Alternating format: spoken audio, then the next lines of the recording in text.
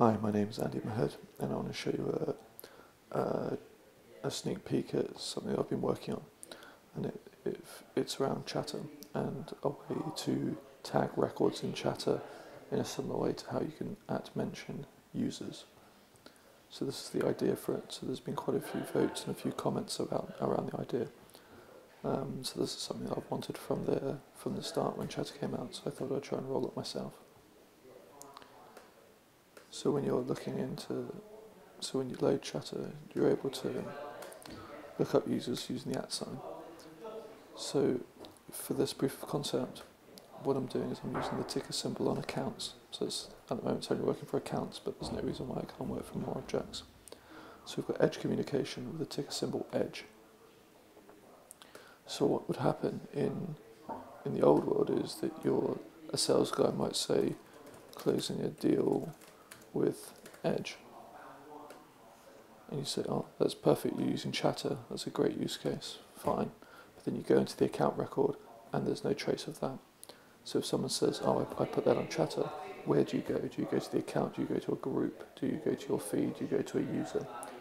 So what we're trying to do is syndicate some of that information using tags. So now what we can do is say, closing a deal with $edge, so it's $for the ticker, and share that, and it puts it into the Chatter feed. Now if someone was to load the accounts, then they'd also see it there. So you can see this is posted by Chatter record tag.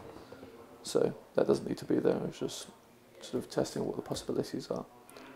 So now, that's great, but what about comments? So I could come in and say, that's great, why don't you use this resource? And we can attach a file.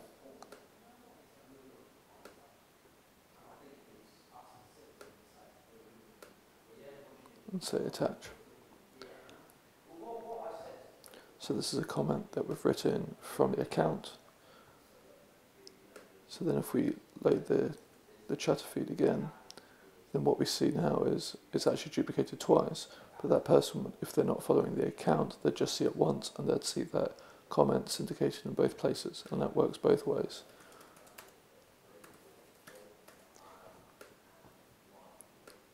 So now you've got that full feed of information against the account just by using that $tag. So it would be great to get some feedback and some more use cases. I'll try to tidy up the code a bit and get it shared. So let me know what you think.